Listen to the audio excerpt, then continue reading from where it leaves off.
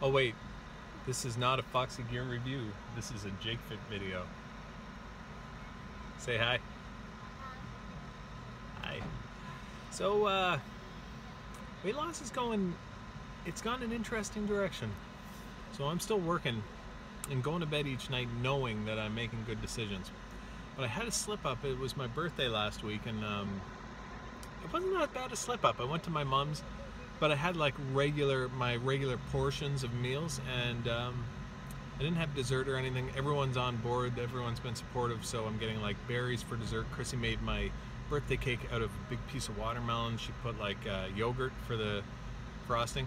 That might not sound awesome, but I love watermelon, so it was very moist. Anyway, so Jack's been real helpful. He doesn't let me eat cookies, right? Yeah. So I'm in the back seat. Yeah, so Jack's in the back seat. So my weight, I crashed off 10 pounds right away. I was at 225.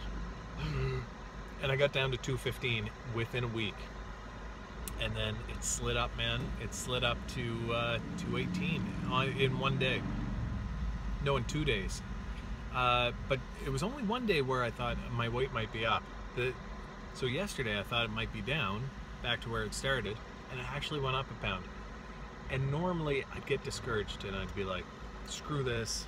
I'm working really hard. I'm feeling hungry. I'm feeling the burn. I'm exercising more than usual. And I'm not seeing results, and I'd get frustrated. But this time I'm trying to think differently about it. I know that I'm doing what's right. Right, Jack?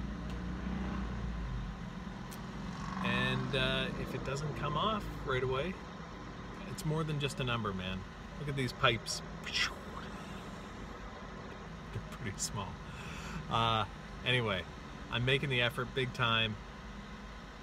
I'm not seeing huge results this week, but that doesn't matter, because I know if I'm living healthy, I'm gonna get the results I want. And my goal is to go to the beach and take my shirt off at the beach and not be like, everybody's checking out the fat guy. That's the goal. So I'm going to the beach in November. I don't want to be the fat guy. Or, well, I might be the fat guy, but I don't want to feel like a fat guy. I want to feel confident.